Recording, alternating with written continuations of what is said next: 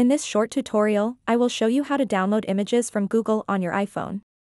It's a quick and easy process that can be done in just a few simple steps.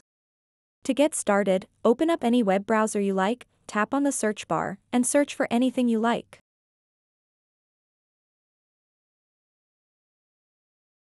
After that, tap where it says Images. Now you'll be able to see all the images related to that search term. Just tap and select the image that you want to download. And then long press on that image, and it will give you these options.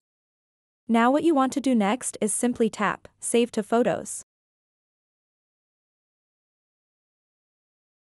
Now you can exit the web browser and open up the Photos app on your iPhone to see that image. This is exactly how you can download images from Google on your iPhone. So that wraps up this tutorial. If you have any questions about this whole process, please let me know in the comments section below.